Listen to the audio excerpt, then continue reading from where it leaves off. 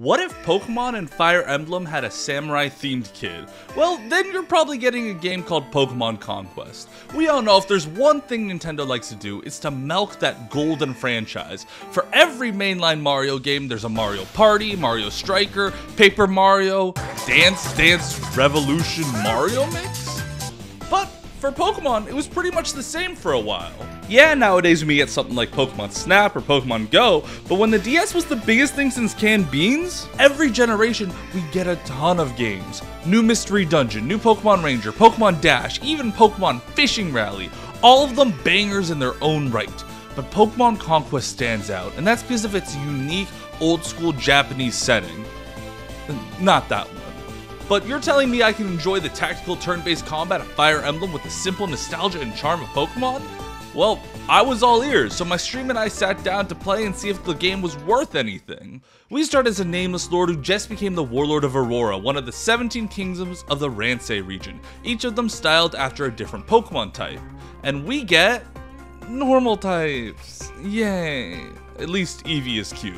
The point of this game is to conquer the whole region, and if we do, supposedly, a legendary Pokemon will come down to meet us. I really wonder which one it could be.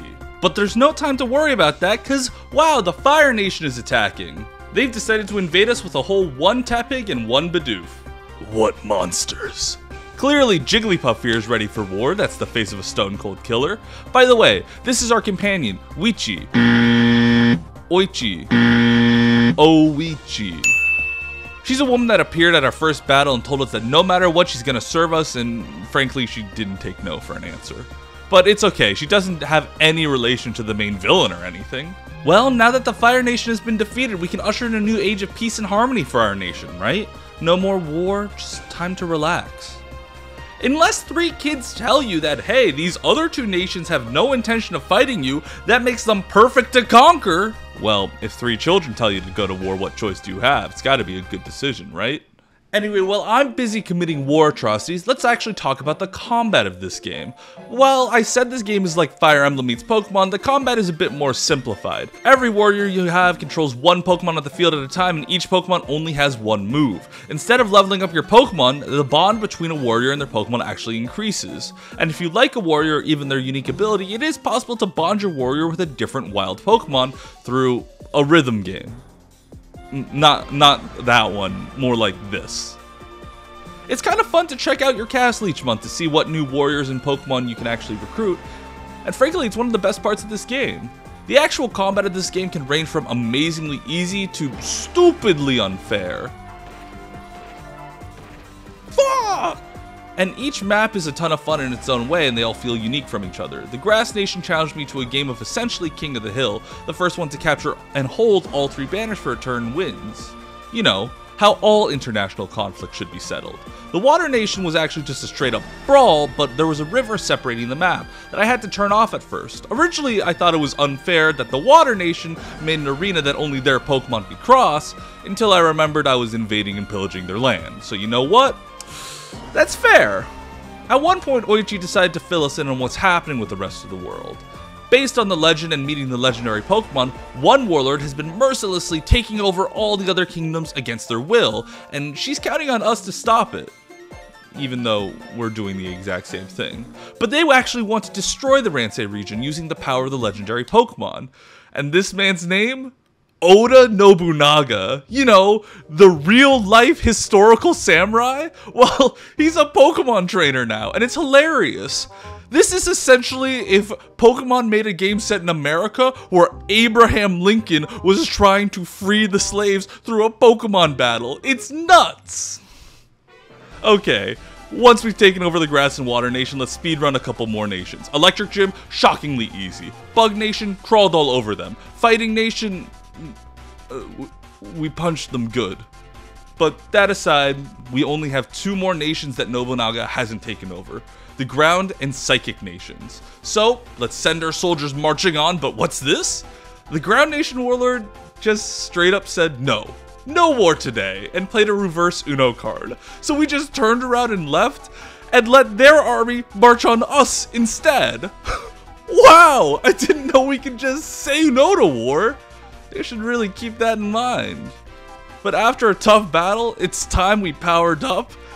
And that's when I made a huge discovery about this game.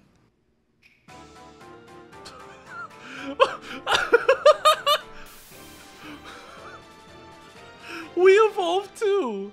For whatever reason in this game, humans also evolve like Pokemon. There's no real in-game explanation given, you just get a new set of clothes and your ability changes. It's hilarious and fun and I love it. Anyway, with our new outfit we managed to take over the Ground Nation, and after seeing how bloodthirsty and vicious we are, the Psychic Nation also just gave up. Both of their lords agreed to join us, which was a huge power boost since they had a Gallade and a Rhyperior, so we were overpowered as all hell. But before we decided to continue our looting and pillaging, we decided to have a pre-war picnic before meeting with the big bad himself. He wants to take over the world and destroy the country, but we already knew that, so really it was just to introduce us to this handsome face. And I'm just gonna say it, I think I could fix him. Around this time we also managed to get a Water Stone and evolve our Eevee into a Vaporeon, which was another huge increase to our firepower. Of course, none of the remaining nations are weak against water, but I still thought it was the best choice. Now, we just have to take over all the nations controlled by Nobunaga. Rock, Dark, Poison, Flying, all done, fairly easy, except for the Dark Nation, that was really close. I do want to gush about the art in this game, because every single sprite in this game, whether it's the pixel art for Pokemon, or the actual character sprites, are gorgeous, and the character designs are all amazing. They're bursting with character and fun, and all the smile dialogues add a lot to the enjoyment of this game. Also, they're all really hot. I mean, they're all snacks in this game, look at them. I mean, at least most of them. My favorite had to be the Electric Warlord Ginchio. Something about women in heavy armor just does it for me. And all these lords are also recruitable if you find them in a castle once you defeat them. Anyway, there were only a couple nations left, and I was feeling pretty good about our odds and the rate we'd been going. I don't feel the need to grind. So really, I think we're just gonna kick their ass first try. Ghost type, done. Steel types, done. Ice types, done. Ice types, done. All that was left was the final boss, Nobunaga's Kingdom of Dragnor. And I don't know why everyone keeps saying that Nobunaga is the closest, because we've got 16 out of 17 countries at this point, so I'm feeling pretty good that we're the favorite in this. Okay, well, we've defeated many foes. We've grown closer. All of our Pokemon together. We have great warlords, a great team. We'll be able to defeat these dragon-type Pokemon. Or get frickin' timed out, which I discovered if you run out of time, you just lose even if you have more Pokemon than your opponent. I mean, this is horseshit. Why does this count as a defeat? We would have won with 2 more turns, and he's laughing like he's some genius. Also, why does he have a Zekrom? One of my 6 Pokemon is a Jigglypuff, and he just has a full team of pseudo-legendaries and Zekrom. Okay, that's fine. But I mean, I would have won, so I'm sure we'll win again on the retry. So I had to have a strategy. I need to get Rhyperior fucking up Zekrom as soon as possible. Darmanitan destroys the monkey, Vaporeon needs to get the Gabite. And who would have guessed, in a turn-based strategy game, having a strategy actually means you win. And now it was finally time to meet Arceus, or Arceus, or however you pronounce her name. It was pretty obvious this was a legendary Pokemon, right? And what do you know, Arceus just says it wants to be our Pokemon. I mean, alright, sure. Unfortunately, I suck at rhythm games, but eventually I got it down, and now I truly did have the power of God and anime on my side. And thank goodness I did, because Nobunaga decided it was time for round 2.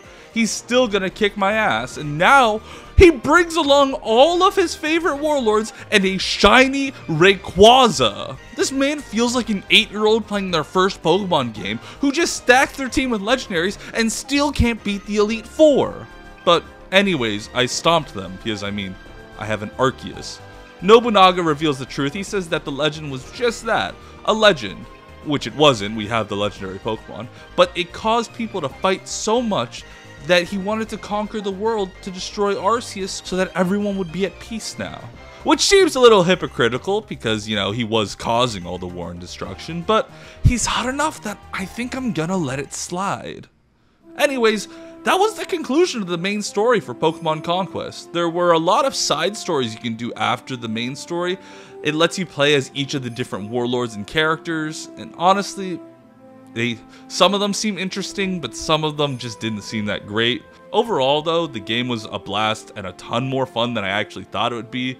The combat, while not super deep, was occasionally really difficult and fun. The variety in maps definitely carries the combat because each new gimmick changes the way you play, whether it's a sumo ring, or rolling these boulders to hit other Pokemon, or sliding on ice, which was way more difficult than it had any right being. But the other big highlight for me was definitely the characters. Recruiting them was probably the most fun I've had in a while, and playing as all the other lords were the only real thing tempting me to play the side missions. The only thing I would say that would be great to add would be some sort of social links or support conversations like you see in other games, just so we can see these characters have more, well, character and screen time. I really like them. And while I don't intend to play more Pokemon Conquest on stream, I still had a ton of fun playing through with all of you. Be sure to catch my next ones. I'm going to be playing through some other Pokemon-like games, or really whatever I'm feeling. Highly recommend you check the game out. You know where to emulate things. It's worth a playthrough. There's not really any other Pokemon game like it. And with all that being said, thank you all for watching. Leave a like and subscribe if you enjoyed yourself, and have a nice rest of y'all's day. See you soon.